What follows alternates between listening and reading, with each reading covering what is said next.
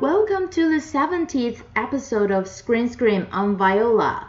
Today I have two good news to tell everyone. Well, one of them may be not so good.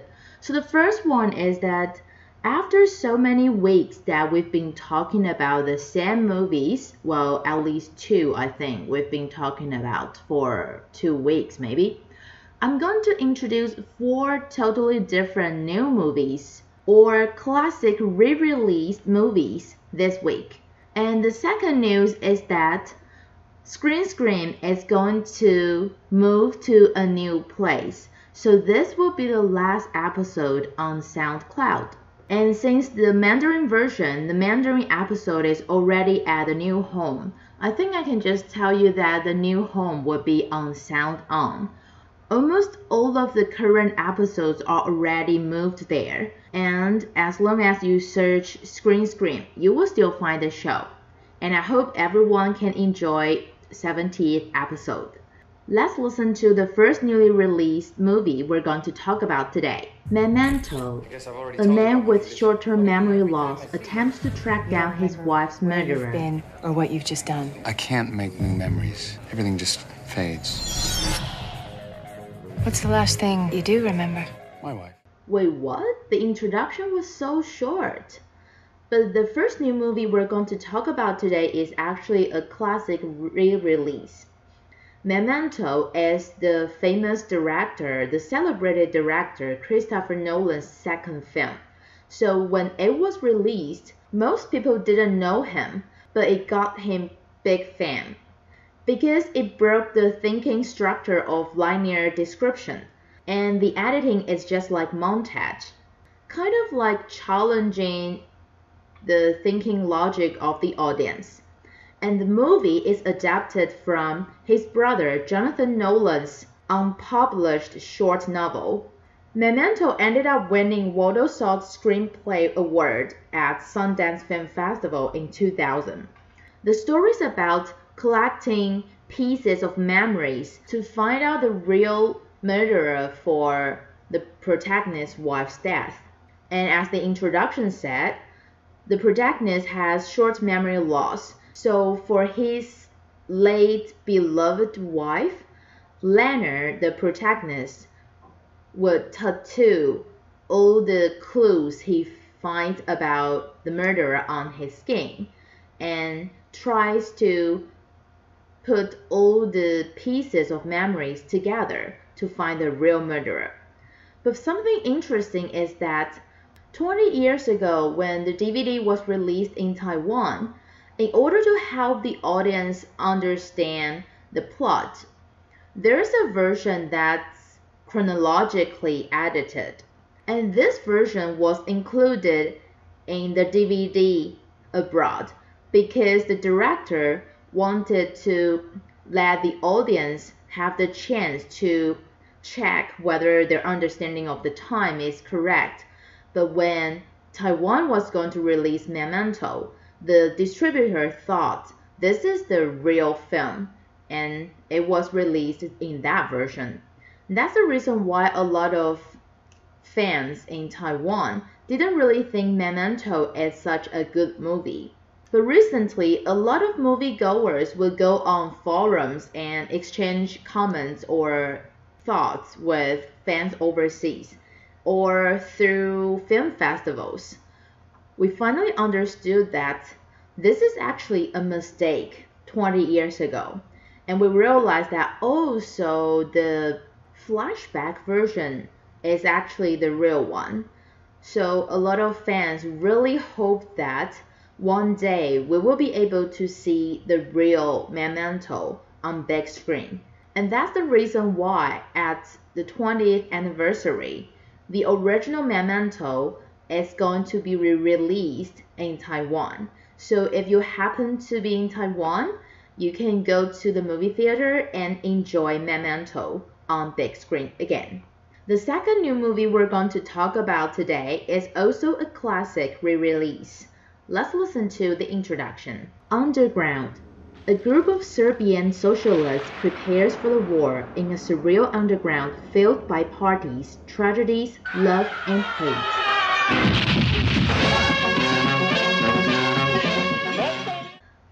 about you, but I believe there are a lot of people who have heard of Underground in 1995, but have never seen it. Same here. I've heard that Underground is a very good movie and is a classic, but I just didn't have chance to see it. And even after listening to the introduction, yes, that was short and it's pretty vague. I still don't really know what the story is about. But I think it sounds like a pretty interesting movie. And in the slogan, it says that there's a kind of love that's pretty loyal called revolution. And there's a kind of revolution that's hopeless. It's called love. Wow, that's pretty pessimistic, I would say. But this is what the story is about, because the reason why the movie is called Underground is because even after the World War II has ended, people underground still think the war is still going on, and that's the main idea of the movie. So the movie started in Yugoslavia in 1995. At an underground arsenal, people believe that the war is still going on, so they had no choice to stay in the dungeon, making weapons for the revolution. In order to understand what's happening, we need to go back to 1941, when Yugoslavia was still under the possession of Nazis during World War II. One of the protagonists, Marco, wants to celebrate that his good friend Peter joins the communists. He invites some bands to his house to celebrate, and Marco's brother Ivan is a zookeeper. During the bombarding of Nazi Germany, Ivan only manages to save a chimpanzee from the zoo. And Peter, Ivan, these people are considered as revolutionists at the time. The thing is, 4 years later, the World War II has ended. Marco has been promoted to something very important, but he and his wife Natalie decide to utilize these friends who are underground to make weapons for themselves, and they will ship these weapons overseas to earn money from this business. After knowing what underground is really about, I feel really sad, and I feel that this movie is really dark. It talks about humanity, and war is pretty sad, of course, but how could you utilize your friends like that? And I do think this is a movie worth pondering. So if you have time, you can either go watch Memento or Underground this weekend. And it's time for us to get into Top 007. Yes, you might notice the difference because I want to align with the Mandarin version, so we inserted a copyright-free music at this part. Let's review what we had from last week. Top 3, Achu. Top 2, Sumiko Gurashi the movie. Top 1, Peninsula. So all these top 3 movies are from Asia. It's either a Taiwanese film, Japanese film, or a Korean film. Let's listen to what we have for top 7 to top 4 this week. Top 7, Vic Viking. This looks like a true Viking sword. This must be the sword of Top 6, Achu. 每个女生都喜欢勇敢的男生啊。从现在开始，我绝对不会让你赢。 Top 5, Sumiko Gurashi the movie. いつもの場所、いつもの隅っこ。 Top 4, Innocent.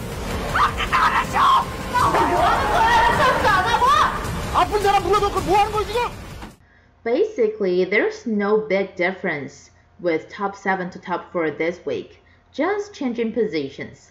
But there's something new this week. Vic Viking. When you heard Vic Viking, you might think, wait, I thought that's from a long time ago. Yes, it is. I still remember that when I went to the screening, the distributor said, oh, I know there are kids today with us, but I believe there are people who were born in the 60s or 70s today, and I'm pretty sure you will find it very nostalgic and find your childhood memory today. And I was like, no, I was born in the 90s. But anyway, so this, yes, Vic Viking is a cartoon, but it's made into a film version this year. After the screening, I heard someone behind me saying that, oh, I think the quality of the animation is much better than that of when they were little. I was like, of course, because the cartoon was released, what, like 30 years ago?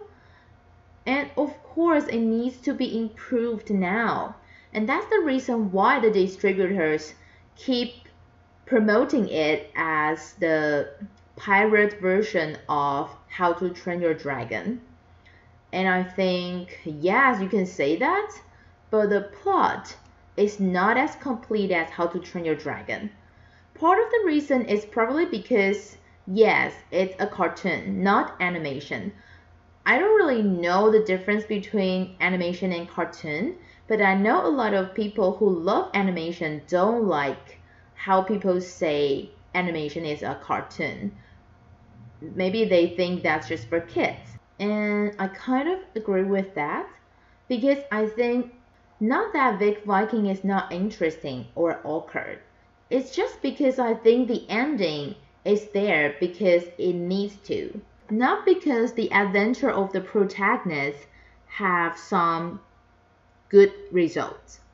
But I think if you have kids, it's really suitable for you to take all your kids there and enjoy Vic Viking for 1.5 hours. Now, how about top 3 to top 1? I know we have something different. Top 3. Steel Rain 2. 대통령님, 부대탑니다.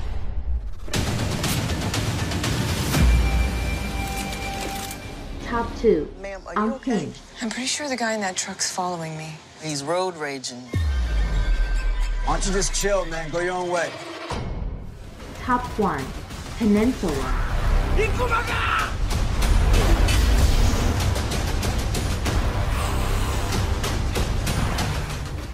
Wow, we have 2 new movies with top 3 to top 1 this week. And actually, I think all 3 of them are pretty good materials for discussion. But the thing is, we've been talking about Peninsula for 2 or 3 weeks, and Unhinged is not critically acclaimed. So I'd like to talk about Steel Rain 2. Yes, this is a sequel. And again, it's going to talk about some sensitive and controversial topics between South and North Korea. Actually, the movie is adapted from a very popular internet comics called Steel Rain series, and the author is the director Yang Woo-seok. When he was about to draw the comics, he spent 10 years doing field research on military and politics, so he knows the relationship between South and North Korea and the international condition between all countries around the world very well. The story begins with the death of the leader in South Korea, and when the director started his comics, Kim Jong-il happened to die at the time. So his comics went viral instantly because people thought, wow, such a nice prediction. And recently, there's rumor about Kim Jong-un dying. Well, it's a rumor, but I personally think he's either vegetable or dead. But anyway, this not only gets the comics popular again, but also stirs the sensitive and controversial topics between South and North Korea again. Besides knowing about the situation in Korea much better, you can still watch the 2 handsome protagonists in the movie. Even though it's a series, Steel Rain series, and the 2 protagonists from the first episode came back to act again. But the nationalities of their characters in the movies have changed. And the funny thing is that one of the main characters, Chung Woo-sung, even said he was wondering whether to take the role of president in South Korea because he's too handsome. What? Because he thinks there's no such handsome person being a president. Well, that's pretty confident. But actually, that's exactly what me and my sisters thought when we saw the trailer on TV. We were like, wait, how come the president is so handsome? And you know why he ended up receiving the character? Because he knew who's going to play the leader of North Korea. It's Yoo Young-suk, also very handsome. So when we saw the trailer, we were like, South Korea president and the leader of North Korea are both so handsome? Interesting. But anyway, you know what to expect and what to look forward to when you watch Steel Rain 2. And that's all the time we have for today. Remember to tune in same time next week, but at our new home, Sound On. I'm Viola. See you next week.